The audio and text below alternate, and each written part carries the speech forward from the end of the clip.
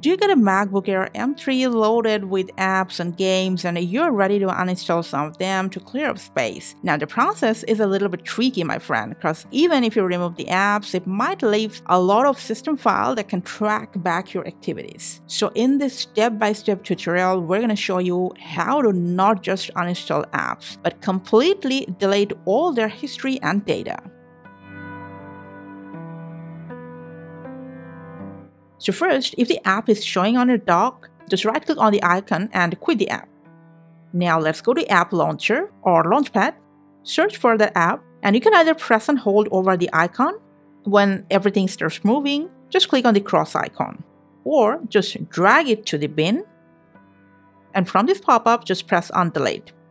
Even if it's deleted, now if we open up Finder and search for that exact app, you'll be surprised to see a lot of system files and data are still stored and saved on a Mac, but you don't want that. So what you can do is just click on this plus sign. From this name bar, we're going to select system files, but generally it doesn't appear in here. So what you can do is just go to the other section and simply search for system files and make sure the system files option is checked and then press OK.